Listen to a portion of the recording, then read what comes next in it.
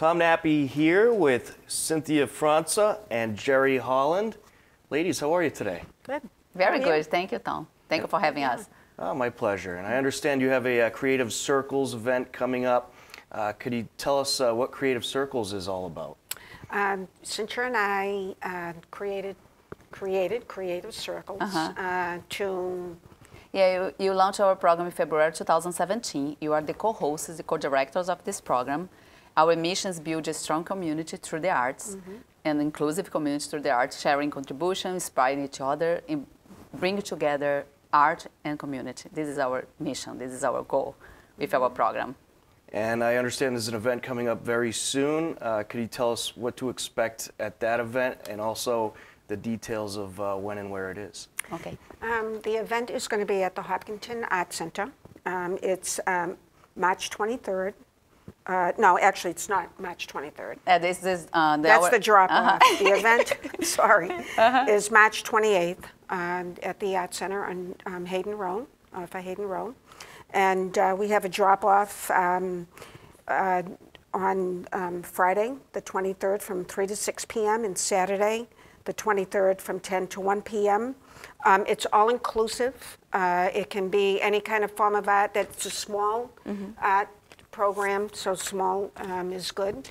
It can be hand carving. It's all-inclusive. Music, dance, visual art. Yes. Yeah.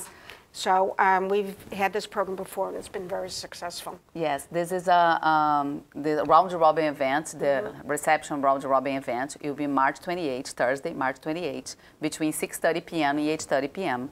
But if you are visual art and you'd like to drop off your pieces or artwork for this, in the Center for the Arts, you have to come Friday, March 22nd, between 3 and 6 p.m., or Saturday, March 23rd, between 10 a.m. and 1 p.m. and bring your art.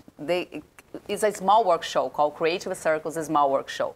That means the piece has to be no larger than 14 inches in any directions if you're bringing artwork for our program. But if you're not an artist and you like to enjoy the program, you can come for the reception round-robin event on March 28th and just enjoy the community and the art. You have a display there, and the art you're like sharing, like poetry. Yes. You have songs, performance, folk dance, Indian folk dance. We had a lady who came last year, and she was amazing. A dance. And where was she from, Cynthia? Oh, she was new in Hopkinton. She lived a few months, and you just invite her, and she came to do a performance. Yeah. And she was very excited. She did a dance for her culture. So that was very interesting, entertaining, very entertaining, and it's what we want to have, the diversity in the community, anybody in the arts, and you don't actually have. You can come and just enjoy the program. You don't have to submit anything. Yeah. So we've had a really last year we have 25 event. artists coming with different pieces, around 25 artists, and I hope with this interview we can come more artists this year. So this is very good for us. It's a free event. We do ask if anybody wants to donate maybe $5 to the center. You know, but it actually is a free event. Yeah, so you can come and enjoy. Yeah.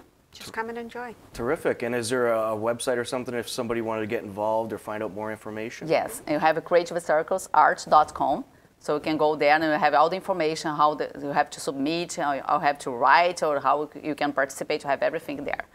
creativecirclesart.com.